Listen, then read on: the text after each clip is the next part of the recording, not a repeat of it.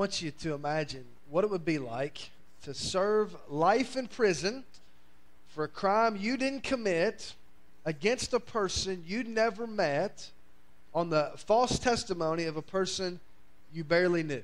Say it again. Imagine what it would be like to serve your life in prison for a crime you didn't commit against a person you'd never met based on the made-up testimony of a man you barely knew.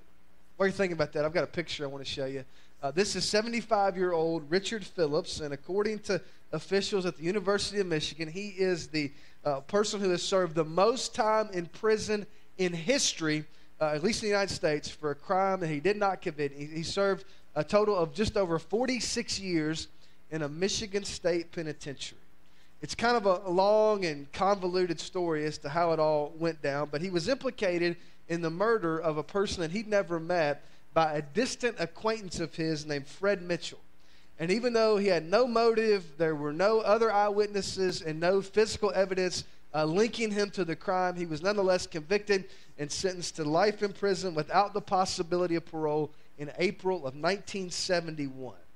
Now, for the first couple years he was in prison, he did what anybody would have done, and he filed 3 different appeals to try and get a new trial, or at least to get his conviction overturned if he could. But all 3 times, his appeal was denied. It was then that his wife of 8 years sent notice that she was going to divorce him, and that neither she nor their 2 children would ever come visit him in prison because she didn't want her 2 children to be exposed to that environment. At that point, 2 years into a lifetime sentence, Mr. Phillips did his best to accept his fate, and he started taking classes, he started writing poetry, and he started teaching himself to paint.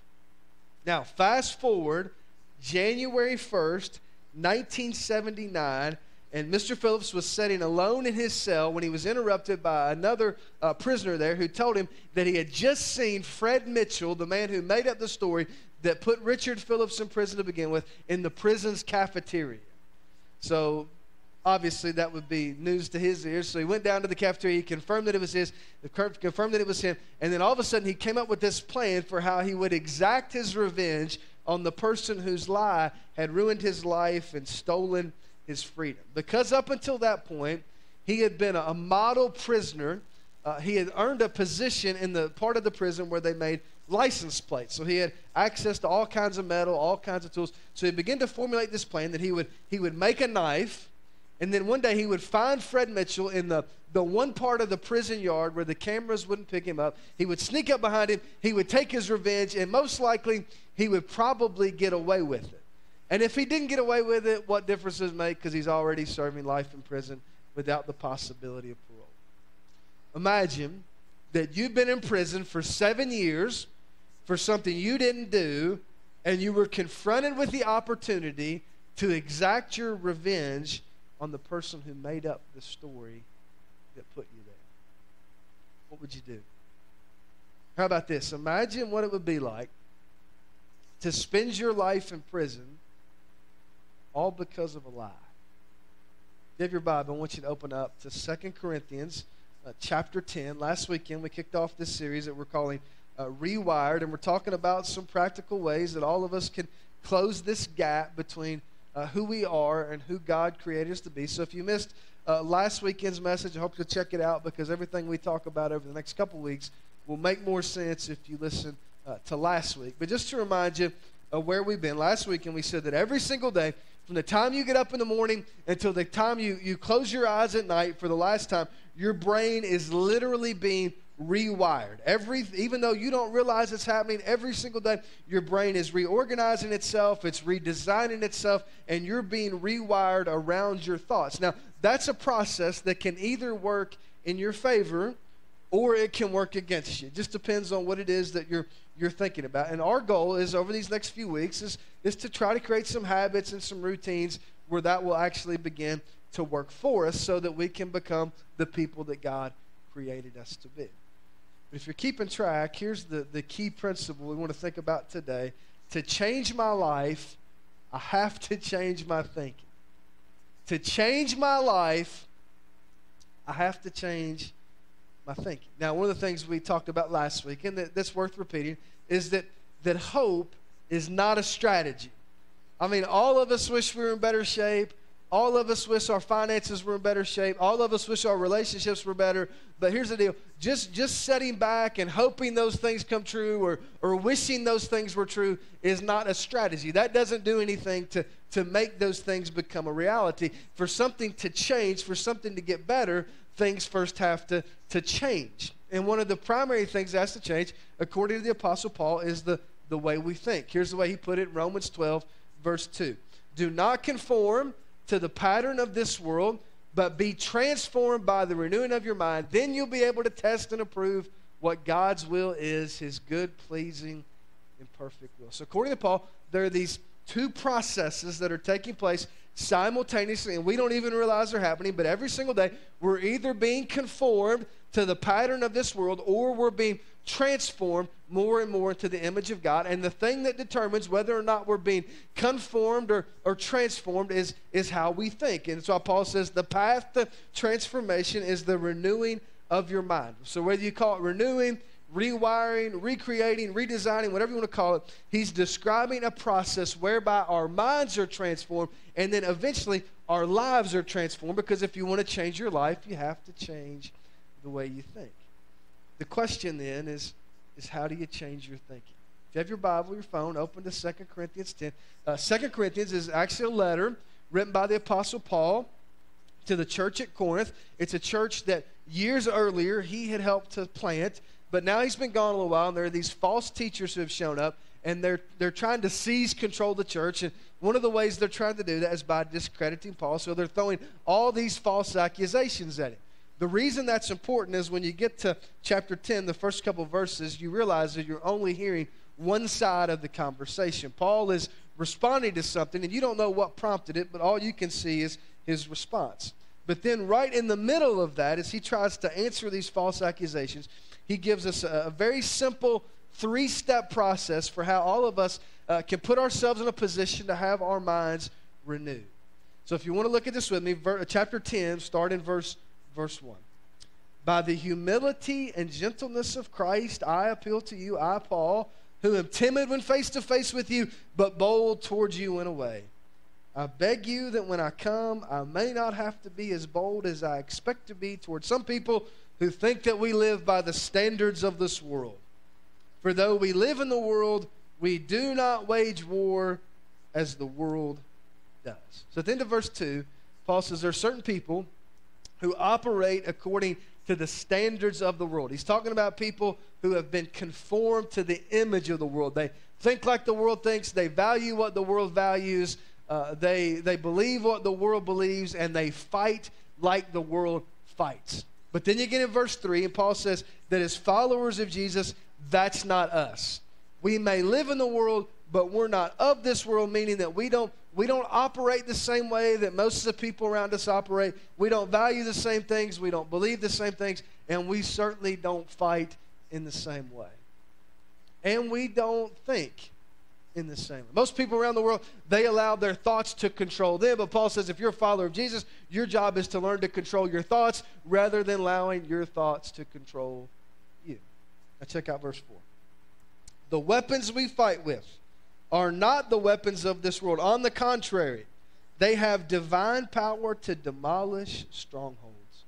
We demolish arguments and every pretension that sets itself up against the knowledge of God, and we take captive every thought to make it obedient to Christ, and we will be ready to punish every act of disobedience once your obedience is complete. If you're keeping track, here's the first step in this process. It starts when you name the strongholds. Last weekend, we talked some about this process that happens. Every time a thought enters your mind, it produces what's called a neurochemical reaction, which in some small way literally changes that part of your brain. If you could see this on an MRI, you could see this start to happen. Scientists refer to it as the process of neuroplasticity. It's defined as the ability of these neural networks in your brain to change through growth and reorganization. So it's because of neuroplasticity that you're able to learn new things, that you're able to think in new categories and change your thinking in the first place. But what happens is every time a thought enters your mind, it produces this neurochemical reaction. And over time, as one thought leads to another thought, leads to another thought, leads to another thought, they form together in this chain. They're called associative links, and it becomes sort of normal to you. So you have the first thought, and then you go to the second. They're all sort of chained together. They're linked together. And then what happens is if you continue down those same paths often enough, they develop what are called neural pathways. They're these like highways that run through your mind, and they become familiar to you because you've been down them so often. So whatever roads you take when you go home, when you get on that road, you don't have to think about it. You know where it leads. You know every turn. You know all the scenery because it feels normal to you. I compare it to the process of you're driving down a road that you've been down hundreds of times, and the music's cranked up, and the windows are rolled down, and your hair's blowing in the breeze because you feel normal because it's a path that you've been down hundreds of thousands of times before. Here's another way to think about it. Last weekend we talked about the process of recognizing the ruts, finding those places in your life where you've already allowed the world to squeeze you into its mold. Well, you know what a rut is. If you drive over ground that's wet, the tire of your vehicle is going to sink down in that ground, and if you drive over it long enough and often enough, it's going to create a rut. And the more times you do that, the more times you drive in the same rut, the deeper it's going to get. And every time it dries, it's going to get a little bit firmer. And so what will eventually happen is you'll pull your vehicle into that old familiar rut. Your tires will sink down to where they always go, and you don't have to even steer the car anymore. The rut just kind of guides your tires along. Some of you have seen that process. Well, what happens if you decide you want to get out of that rut? You turn your wheel hard to the right, you turn hard to the left, and the rut pulls you back in because you meet this resistance. It's almost impossible to get out of a rut if it goes deep enough and long enough. And it's at that point that Paul says you've gone from a rut to a stronghold. A stronghold is something that you can't escape. It's something that holds you as a prisoner. So you might think about a maximum security prison. No matter how hard you try, you can't seem to find a way out. But what Paul's talking about here is not a physical stronghold. It's a mental stronghold. And it can come in a lot of different forms. For example, for some people, the stronghold that holds them hostage is a lie that they believe. Maybe somewhere along the line, somebody told them, hey, you're not smart enough, not pretty enough, you're not impressive enough, you're never going to amount to anything, you're always going to be a disappointment. And for whatever reason, they started to believe that. And so as they look back over their life, they've spent their life held hostage by something that wasn't true. It's never true. For other people, the stronghold might be an addiction that they can't seem to kick, or a destructive habit that they've allowed to develop. Started out as something simple, something you can control, but now every time, as soon as you wake up in the morning, you think about that next drink, that next hit, that next bet, that next purchase, even that next meal. For some people, the stronghold that holds them hostage is some pain from their past that they've refused to deal with. Somebody they trusted betrayed them. Somebody they loved hurt them. Somebody they assumed would always be there either walked out or died unexpectedly. Or maybe they made a bad decision. Maybe they've been a victim of a crime. Maybe it's their own fault. They wind up taking a wrong path that hurt them and hurt the people around them. And now it might have been something that was 10 years ago or 20 years ago or even 30 years ago, but to them it feels like it was yesterday. And the scars are still fresh. Strongholds can also take the form of a worldview that you've adopted. One of the interesting things that sociologists have begun to write about in recent years, and some of you have noticed this, you've seen this happen, a lot of us have experienced this, is how in our modern culture there are people who have decided to base their identity primarily on some sort of political belief. And so that becomes the lens through which they view every other issue is their political view. And so sometimes you'll hear these things referred to as isms. Could be liberalism, could be conservatism, could be environmentalism, could be humanism, Marxism, materialism, environmentalism, globalism, nationalism. I mean, it could just, you go on down the list. And so what happens to a lot of people is they choose, hey, that's going to be the primary lens through which I view reality. And then they go through life and they run up against something that doesn't seem to fit what they know or what they've been told is true. And they feel trapped. There's this collision between what they're seeing and what they've been told, and they don't know how to make sense of it. So they're trapped. It's like they've placed themselves in a prison from which they can't escape. So what do you do when you find yourself trapped by a stronghold that you can't seem to break out of. If you go back to verse 4, Paul says that as followers of Jesus, we have access to divine power that can destroy or demolish all of the different strongholds that hold us hostage. The Greek word that gets translated as power is the same word from which we get our English word dynamite. So he's talking about this dynamic, explosive, all-consuming power of God to destroy the strongholds that hold us hostage. But here's the deal. Before you can destroy a stronghold, you first have to identify. I mean, before you can launch a missile, you first have to be willing to have a target. So the first step in all of this is for us to get honest about the lies we've believed, the addictions that we've developed, the pain that we've refused to deal with, and the corrupted worldviews that we've adopted. And then, once you identify the stronghold, you go to the second step and you challenge the argument.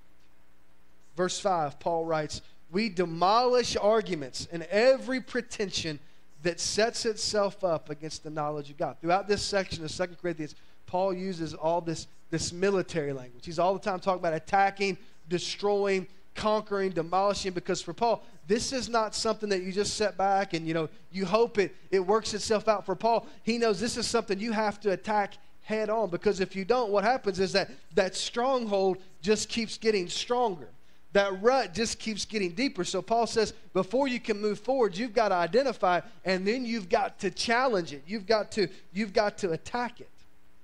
Every year, at the end of the year, right before the new year starts, most major newspapers will run a series of what they call year-in review articles. You've probably seen these. They go back and identify all the major headlines, and then normally they give you a list of all the celebrities or famous people, important people that have died over the previous 12 months.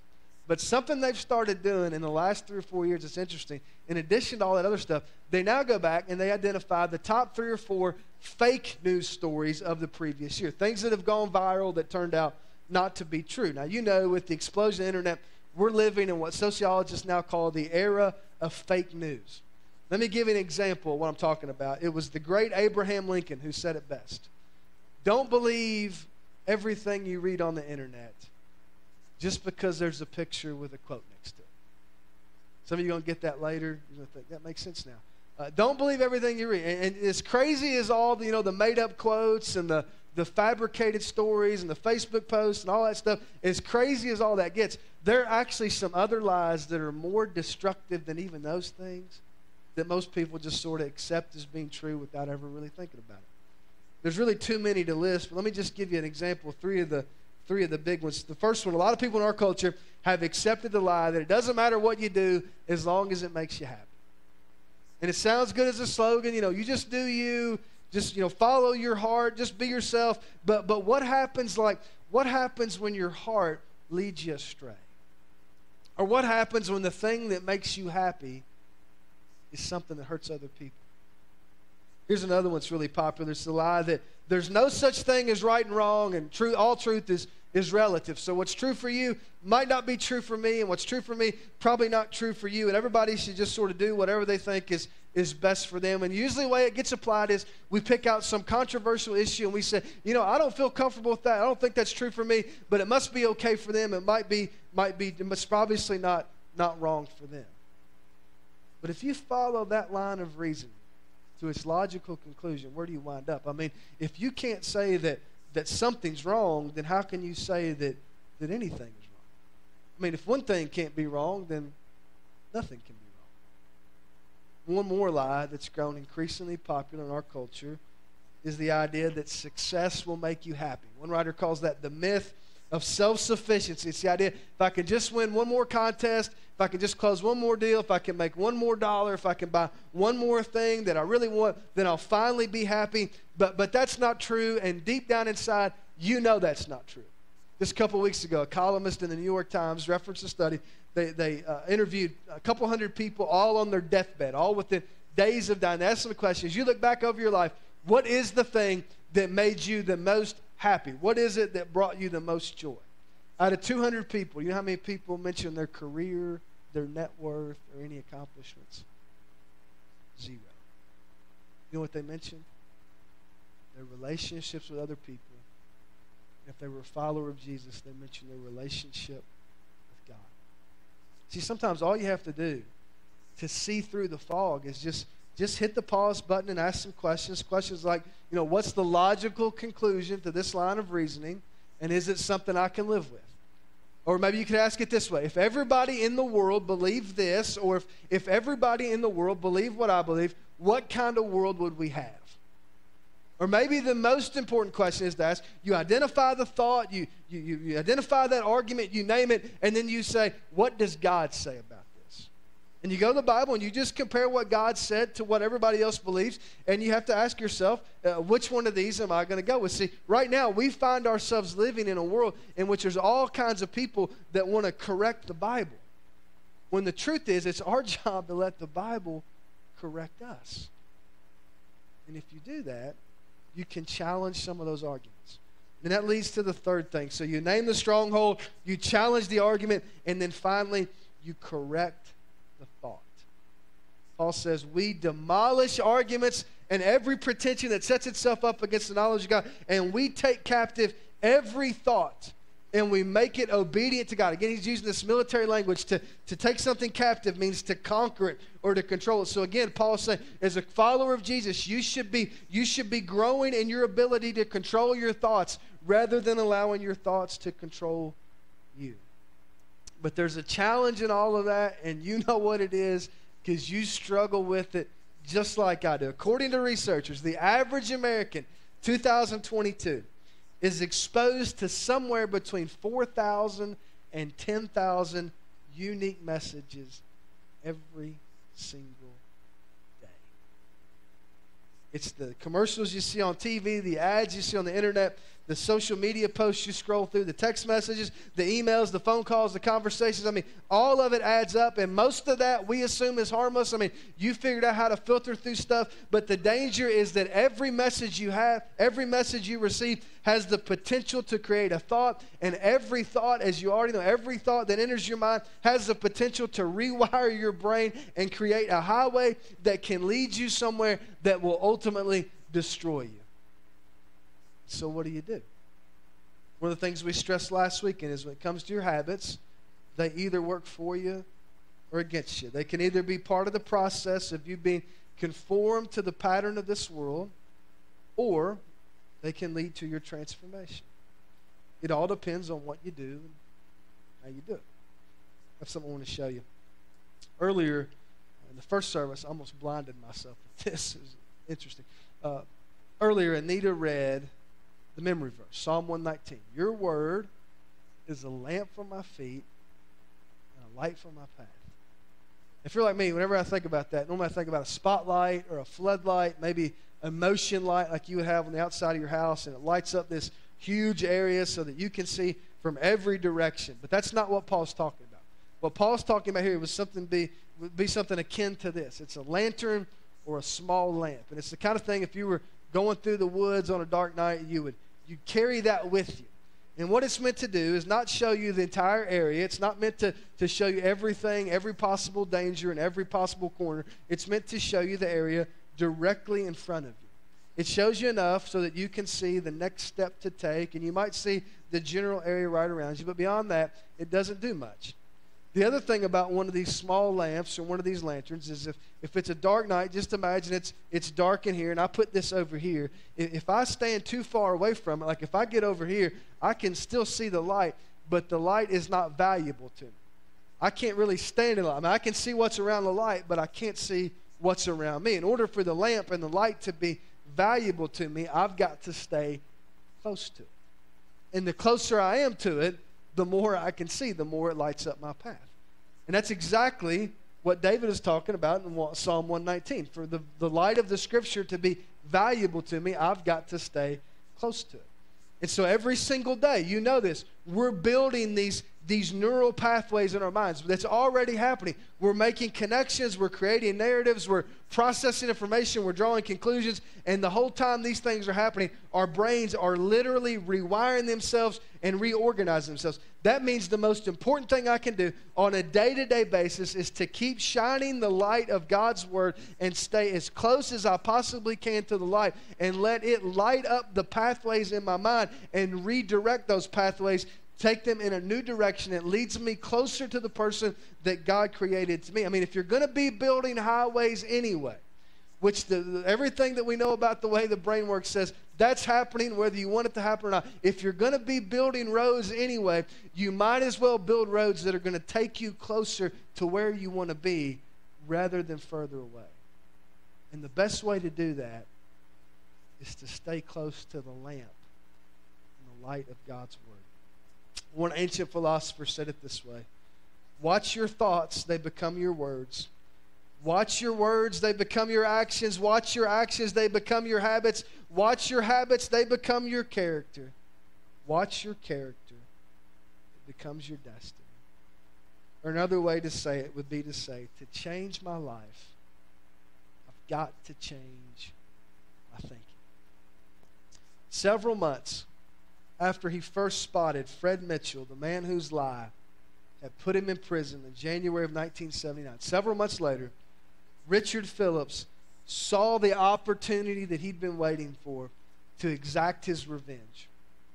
As he slowly made his way across that prison yard, he could feel the cold, sharp edge of the homemade knife he'd spent months fashioning, digging into his skin as it was hidden under the sleeve of his shirt. As he methodically made his way across the yard, he knew that each step brought him closer to getting even with the man who literally had ruined his life and stolen his freedom. I mean, this was the moment that he had been dreaming about every night for years. And it finally arrived. But then the strangest thing happened. When he was about 10 yards behind Fred Mitchell's looking one direction. He's sneaking up behind him. Fred Mitchell has no idea he's there. He begins to pull the knife out of his sleeve, and he can feel this moment. He can feel the tension rising. He can feel his pulse rate increasing. And all of a sudden, he hears this voice. And it's a voice that echoes through his mind that says, "Don't kill him. Everybody believes you're a murderer. And if you do this, you'll prove them right. Don't do it. Don't kill him. Or everything they said about you will be true." The way he tells the story, he stopped in his tracks and he made a decision that changed the course of his life. He turned around, threw the knife in a trash can, and went back to his cell where he waited. To make it worse, about 6 weeks later, Fred Mitchell, the man who had lied about him and put him in prison, was himself released from prison and went free, while Richard Phillips continued to wait. You talk about rubbing salt in a wound. Can you imagine what that would be like? That was in the fall of 1979. Fast forward, 2015.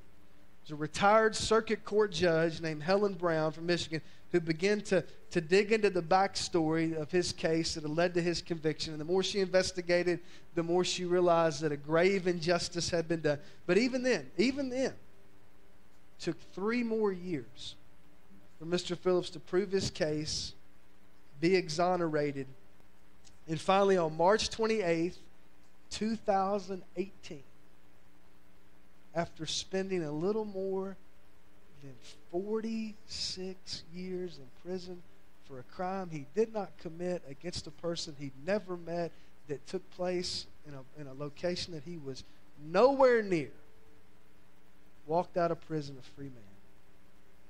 I have a picture I want to show you. Today, 75 years old, lives in a small apartment in Detroit. And you can see behind him are some of his paintings. I said earlier he taught himself to paint in prison. So what he did when he got out, he opened up a small art studio, and there's a website where you can actually buy some of these paintings, and some of them bring thousands of dollars. And that's his life. Imagine what it would be like to spend your life in prison because of a lie.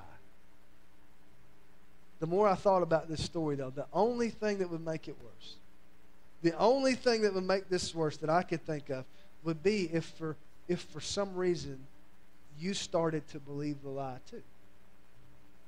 See, the thing about Richard Phillips is he refused to believe about himself what everybody else told him was true. And because of that, as David said, the truth eventually set him free. You know, there's a lot of us, our brains have tricked us into believing some stuff that's not true. And I don't know what it is for you, but there's probably something that you believe about yourself that's just not true. Maybe it's a lie that needs to be corrected. Maybe it's a stronghold that needs to be named. Maybe it's some pain you need to deal with. Maybe it's even a worldview that needs to be challenged and then transformed. If nothing else, you've probably got some highways running through your mind right now that you've built these big, beautiful lanes, and they're going someplace that you really don't want to go. And you know that. And what you need to do is pull up some of that old pavement, take the light of God's Word, and let Him shine it on a new path and take you in a new direction.